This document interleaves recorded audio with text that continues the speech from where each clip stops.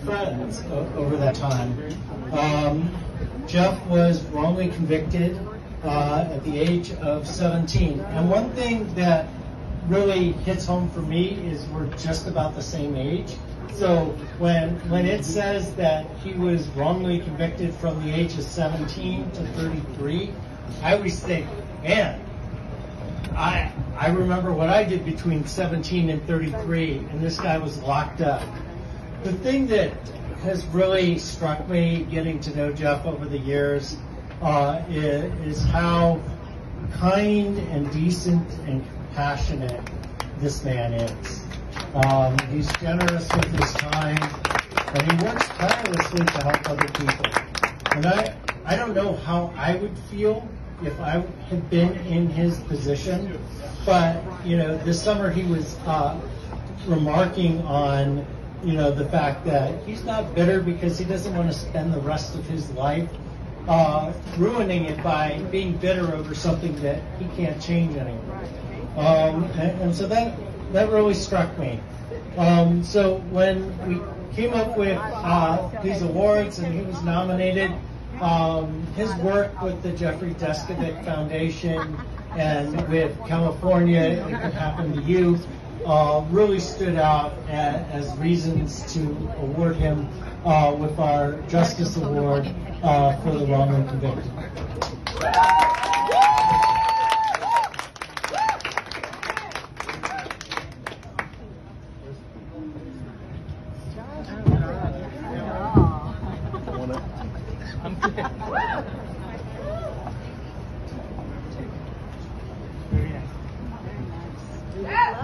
Thank you very much. Wow, kind of surreal to be here.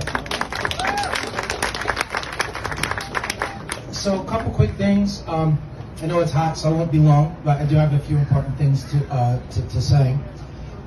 Firstly, my wrongful conviction for murder and rape, which David alluded to, which happened despite a pretrial negative DNA test result, was caused by a coerced false confession, fraud by the medical examiner, terrible public defender, and prosecutorial misconduct. I lost 7 appeals. I got turned down for parole because I maintained my innocence rather than expressing remorse and taking responsibility.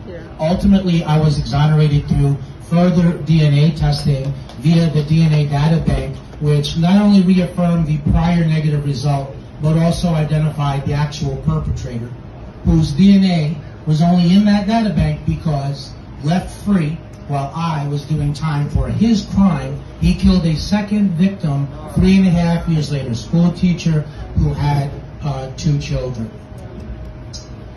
So really, wrongful conviction and prosecutorial misconduct, while you send the wrong person to prison, that's a tragedy, and of course when you send them, you send their family. But in a larger sense, as important as those points are, you also leave society in danger. So in a larger way, it's a public safety issue. Yes.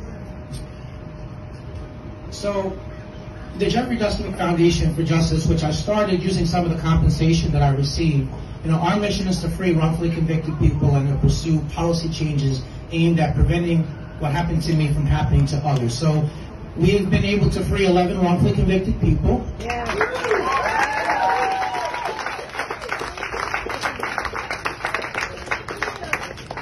We've been able to help pass 3 laws aimed at preventing wrongful conviction. And within the coalition group, which I'm an advisory board member of and which the foundation is part of, we were able to pass an additional 5 laws. Yes. This award from the Davis Vanguard is important to me for a number of reasons. First of all, let's note in general that while the Vanguard seeks to expose injustices, in contrast to that, the general order of the day is that prejudicial pretrial coverage, in academic terms referred to as hue and cry, often sets the stage for wrongful convictions to happen. So here the Davis Vanguard, in contrast to that guilt presumptive perspective, is doing court watching in order to prevent prejudicial pretrial coverage, in order to objectively report.